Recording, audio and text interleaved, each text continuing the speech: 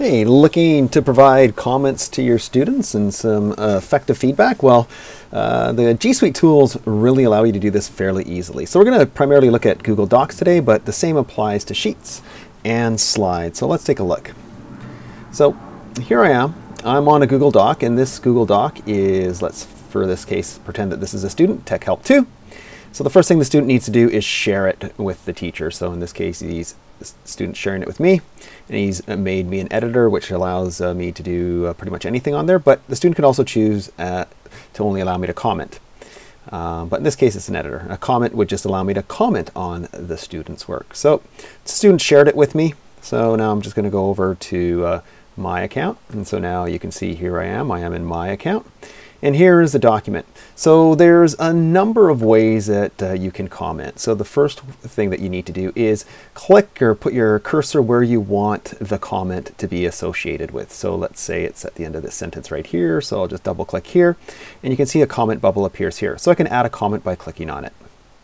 I can also add a comment by going to Insert and then finding Comment. I can also right click and then comment. And the last place I can go is up here where there's the comment bubble. Again, I'd have to have my cursor where I'd want it to be. Go to Comment, click on Comment, and then add my comment. Now here it says comment or add others with an @ So if I ever use the @, so Tech Help.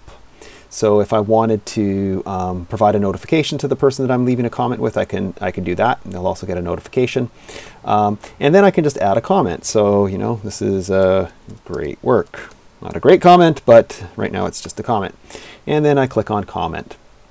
Now this comment appears immediately on the student's side as well. So let's look back at our student's copy.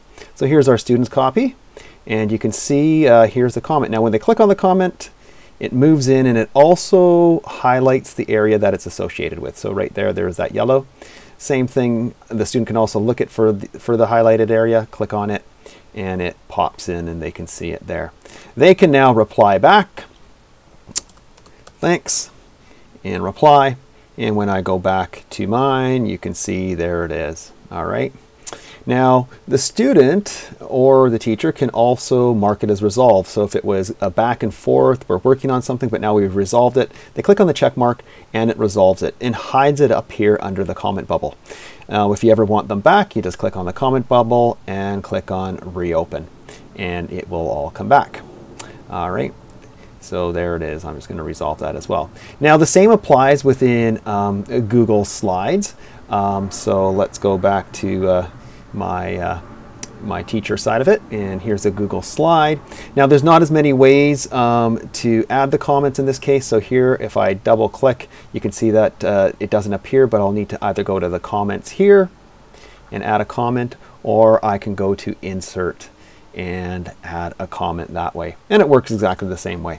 So there you go, quick and easy way to add comments. A lot nicer than just adding the comments right within the body of the text, which can become confusing to students sometimes. So there you go. Hope that works for you.